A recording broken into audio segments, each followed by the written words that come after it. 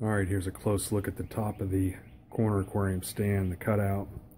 That silicone goop pile that you see around the perimeter there, that's actually going to act as a bit of a support, but also block the light from bleeding out from the bottom of the aquarium.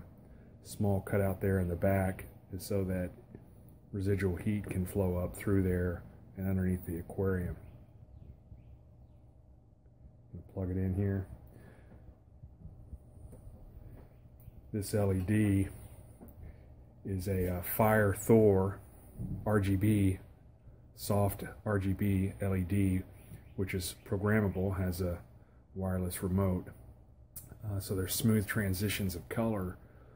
You want to be careful. You want to make sure you get a light that has memory.